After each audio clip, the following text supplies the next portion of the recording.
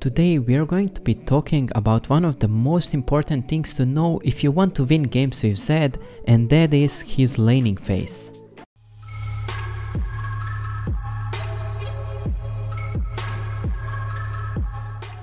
I have talked about that topic in the past, but this time we are going to go into more detail.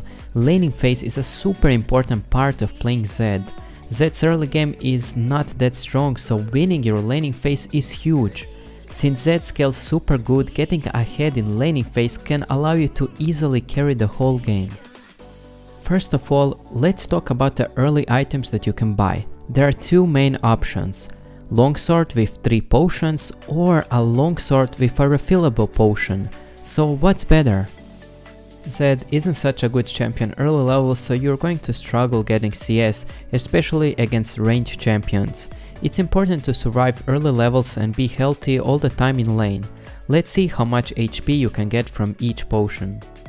As you can notice, 3 potions give you 160 more HP, which can allow you to win your lane much easier, and that's why I always go 3 potions early. Those 3 potions can help you out-sustain the enemy laner, which can help you get a kill or an extra wave, which in my opinion is a huge win. That's why I always go 3 pots instead of a refillable potion. Now let's see how the laning phase plays out with Zed. At level 1, if you are playing against a ranged matchup, you can only play passive and use your Qs to occasionally poke your enemy or farm some CS. There is nothing much you can do, and you will probably get pushed under your turret, and that's why I take E level 2, so it can help me get more CS under the turret.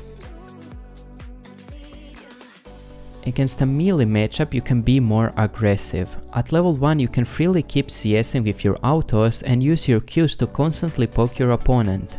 At level 2 you can even take W and use it to poke your opponent harder.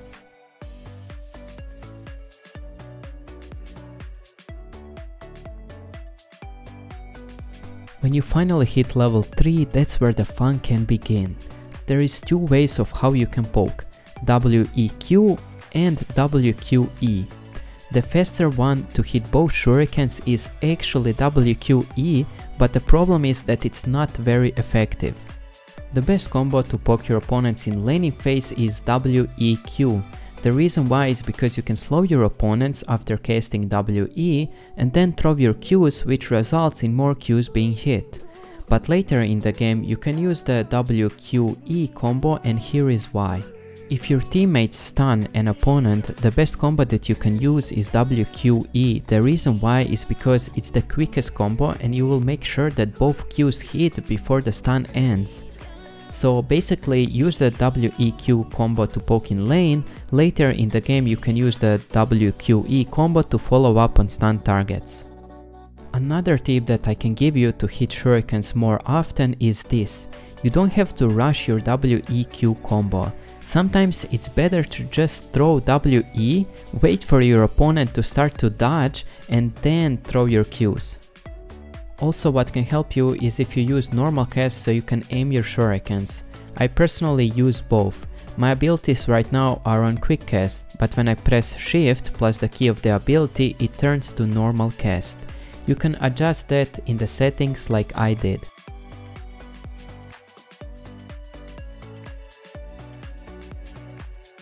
When you hit level 5, your WEQ combo is going to hurt a lot more since you're going to have 3 points in your Q, so at that point it's really important to start hitting those Qs.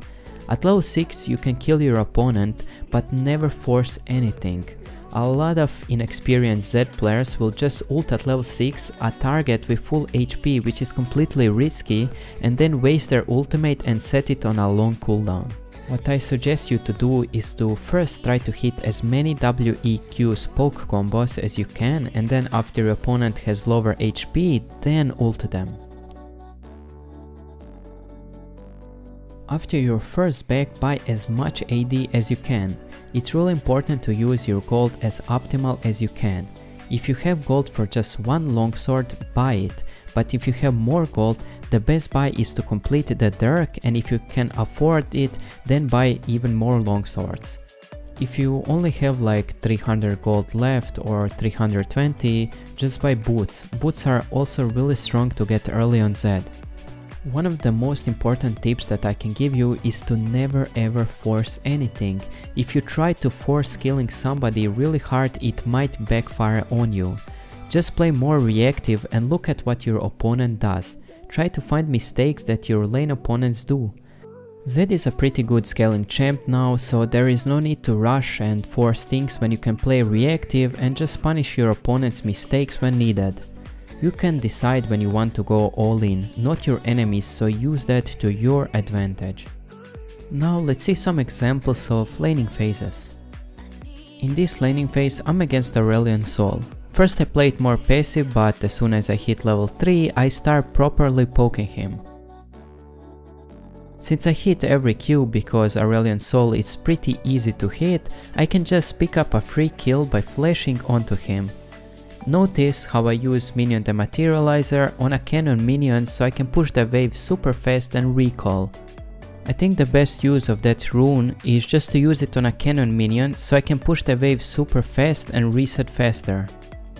I come back to lane with a Dirk and a longsword, then I start zoning him from minions. When he gets closer, I use my ultimate to try to kill him. I knew that it would be super close and that at the end I won't be able to kill him, but the reason why I did that is so I can get him super low. At that point, if he stays under turret, I will just kill him, and if he leaves, he will lose a wave and a turret plate. Basically, I already killed him there, even though he lived. Because of those two plays, I basically stomped the whole laning phase, and there is nothing Aurelion Sol can even do now. Just winning the laning phase here results of me winning the whole game by carrying it and dealing by far the most damage.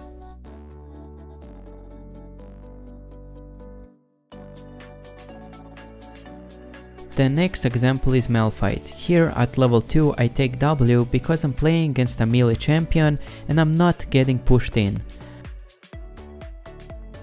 I poke him over and over again with my Qs, and when I finally hit level 3 I just all in him for an easy kill.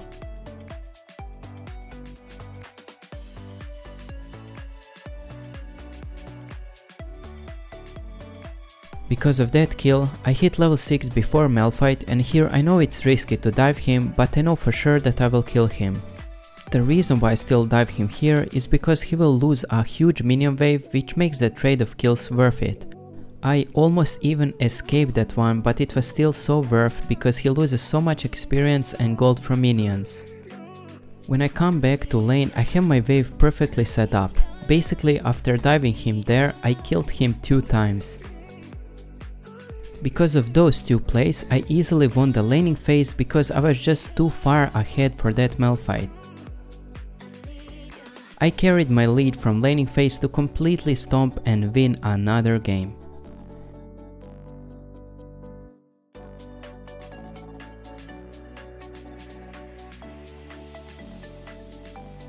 And that's everything from me today. I hope you learned something new or just maybe enjoyed watching.